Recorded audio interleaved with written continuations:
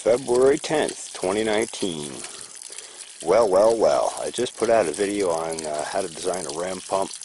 One thing I talked about in there was when the pressure chamber gets saturated, you'll end up with a surging effect and much higher water volume delivery. Now I should mention this is probably about 10 or 15 feet above the pump's elevation. This is not up at the high elevation. But I can tell you a similar effect happens when the pressure chamber is waterlogged. So this is what you'll get instead of a nice smooth flow when your pressure chamber is waterlogged. So what I'll do is I'll go down and I'll shut off the pressure chamber, or shut off the pump, drain the pressure chamber.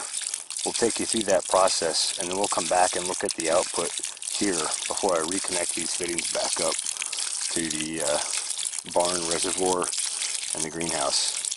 And then you'll have a comparison example between a saturated water chamber, or saturated pressure chamber, and a properly air cushioned pressure chamber. And yeah, so hopefully that'll help you.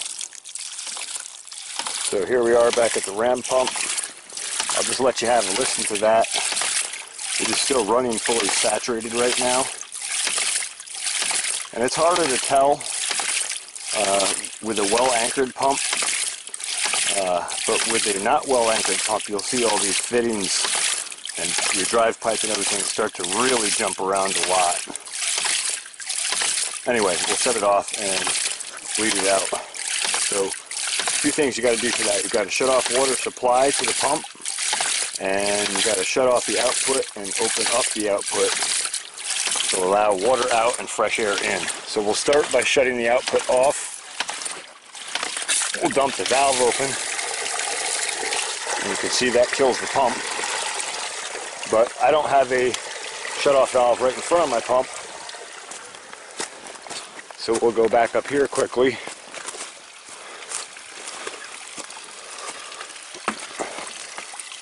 On the standpipe and flip the bypass. It's also nice to give you a flush in between operations. And you can see we're pulling a solid 40 gallons a minute there. It fills that 5-gallon bucket, which has all sorts of holes in the bottom of it, including some big ones, literally in seconds. Okay, so I didn't catch it when I shut it down,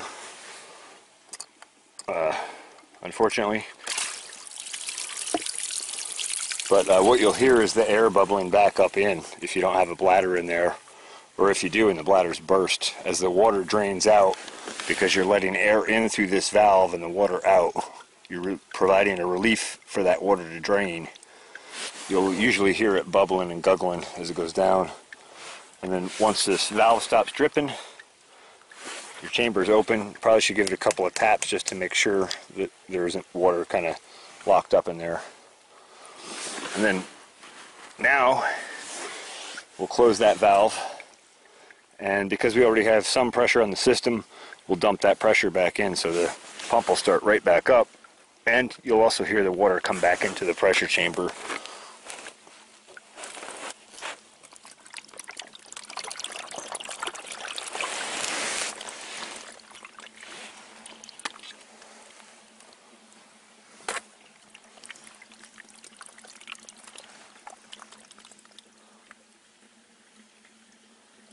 Alright, there you go. I'll shut off the bypass valve and we'll start back up.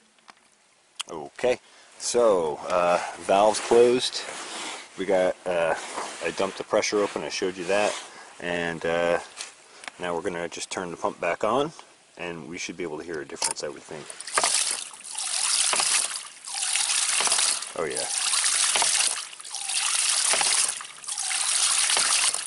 There's just less chatter to it.